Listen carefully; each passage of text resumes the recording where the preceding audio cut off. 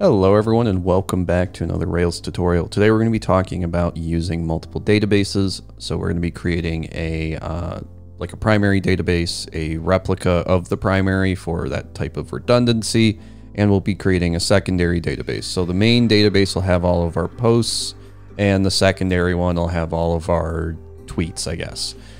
So to get started, I just have a completely blank Rails app. It was just generating as I was talking. And then we'll just go ahead and we'll do a Rails G controller, pages home. So we have a home page to work with for the sake of our sanity. We'll do a code dot so I don't forget to do this because I always seem to forget to open up VS Code when I do this. And then once that's done, we can come into here and we can do a Rails S to start the server. And then we have our database.yaml file here. The only other thing we have to do is in our config routes.rb is set this get to a root and this slash to a hash so that we at least have a root to our application. Go ahead and refresh, and this should hopefully take us to our home page, and then I'll zoom in so you can actually read it. Okay, so basic idea is you're going to have your blocks for your dev, your test, and your production. You are then going to come in here and change this to a primary, and then you can tab this over. So the basic way you're going to do this is every time you have another database, I think the documentation, the example was like you have an animals database, but to me that's a little bit weird because like I'm not making dogs, I guess. So what we'll do here is we'll just say this is a secondary database, and this database will be called, let's see, database db/secondary_dev.sqlite3, and then we'll come to the main one and we'll just make this the primary_dev.sqlite3. So if we try to do this, we'll stop the server. We can then try to do a Rails db::create command just like this, and we should hopefully get an error. And the error we get is we couldn't create database with empty quotes. Now this is a not good error in my opinion.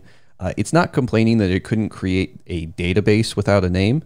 And I spent a lot of time trying to figure out what this issue is. It's complaining that the primary and the secondary don't specify the adapter stuff up here in the default. So if we grab this and we move this into the primary block and we move it into the secondary block, and then we get rid of this white space right here. If we now try to run this like this, if we do a Rails db::create, it'll tell us it created those databases.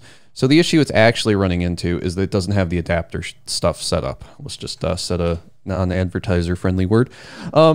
So this is great. What happens if you want that redundancy of like a replica database? In that case, you would do a like primary replica, and then you would pass in the default information again, and then you have your db/primary replica dev.sqlite3.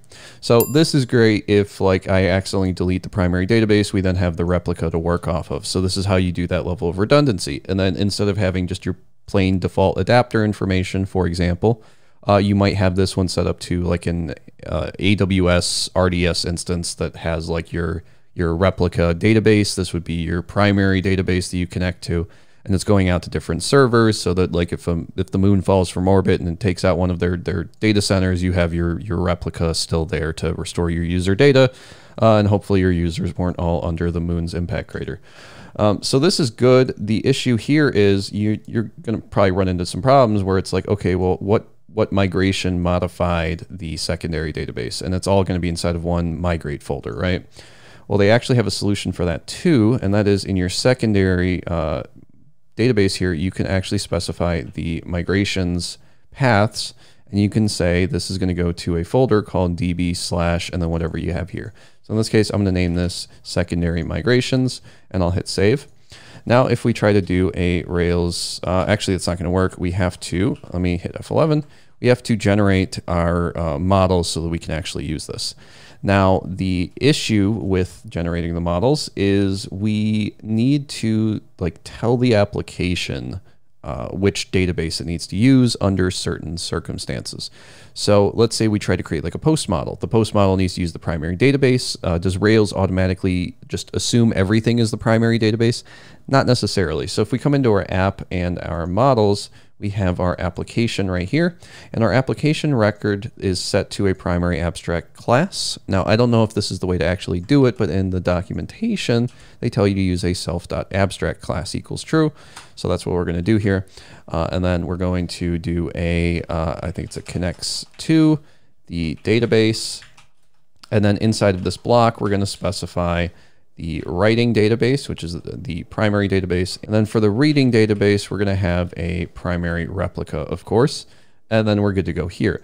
Now, this will tell everything that inherits from this application record to use this database. And if you're familiar, every time you generate a model, like we can go ahead and do a Rails G scaffold.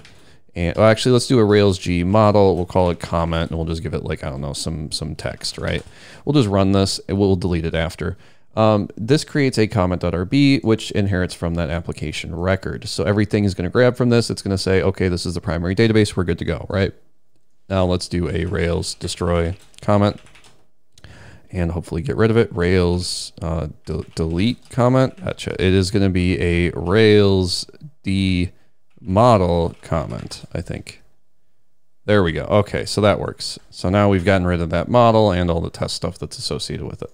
Okay, so we have this. Now the question is, if we have like our tweets model, how do we tell it to use the secondary database? To do this, we have to essentially create another application record. So we'll right click, new file, and we're going to call this one the secondary record.rb. Give it a class of secondary record. And then we can do the same thing here. Now this is going to inherit from the application record. It's going to not belong to it, but we're going to have a self.abstract class again, set it equal to true. And then we're going to tell it to connects to a database, which is going to be a writing of secondary and a reading of a secondary as well, because we don't have a replica for the secondary database. You know, maybe this is the tweets of all the people we disagree with, so we don't really care if they get lost. We can just claim, oopsie whoopsie, it's gone and out the window. Okay, so now we have this secondary. When we create a model, we want to tell it to, inherit from this. How do we do all of this without having to, actually do it? Because we're very lazy people. Well, to start, we can do a Rails G scaffold for our posts, and we can give it a title and a body of type text. And now we're going to use the magic flag, which is going to be a -- database flag that tells it to use the primary database. If we run this, we'll have that generate. We can then come down here to our DB and our migrate folder. We have this migration here. Nothing changes inside of this migration. However, if we come into the post right here, it's going to inherit from a primary record. The primary record is right here. The primary record is just set to read from a primary database. So this is generated for you. I believe the secondary would have also been generated for us, and we can actually go ahead and try that real quick. I'm going to go ahead and delete this. And then what we'll do is we'll say Rails G scaffold tweet, give it some content of type text with a -- database of secondary. Go ahead and run that. It'll generate the migration. Now let's come into here. Let's scroll down. And right here we can see we have our DB, our migrate, and now we have our secondary migrations folder with all of our stuff for our other database. If we come up top here, we now have that secondary record generated for us, which has the writing database set to secondary. Let's just also give it a reading database of secondary, just so it's a bit more explicit. And then we can move these down to a new line because I prefer to use vertical space instead of horizontal space because I'm, not the best Rails developer, I guess. But okay, you get the idea. We now have this. Let's go ahead and let's do a Rails S to start our server. We can come over here. We can refresh. It's going to tell us we have some migrations pending. So how do we run these migrations? Now, of course, if I click this button, everything's magically going to work, right? Well, now we can just do a Rails DB :migrate command, or we can tell it to only migrate, let's say, our primary database, right?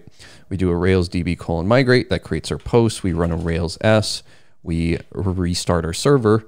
We have this. Let's go over to our /tweets.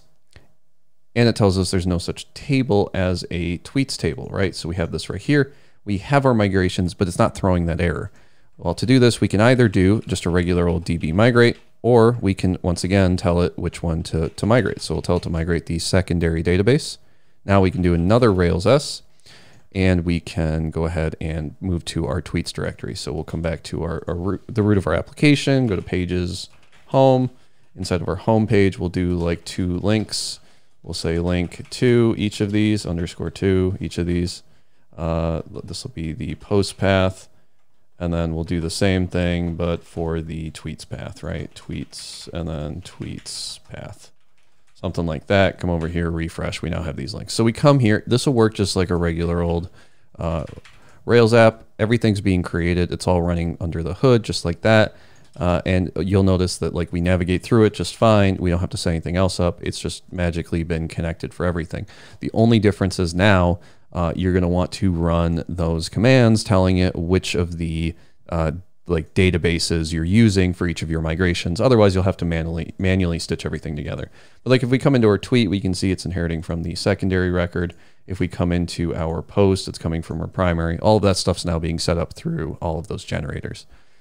There is a documentation page you can look at that covers most of what I've talked about. It doesn't cover some of the weird nuances with the adapter stuff, but I'll have a link to this in the video description as well.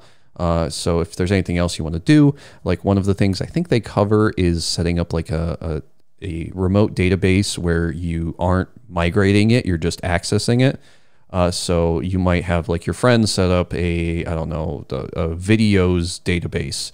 You can post to the videos database, you can pull from or read from the videos database, but you can't add a new thing to the videos database called shorts and then start posting shorts there without your friend doing it for you. Or a better example is we have that like chat GTP or whatever it was called, the OpenAI model that everyone's been playing with recently.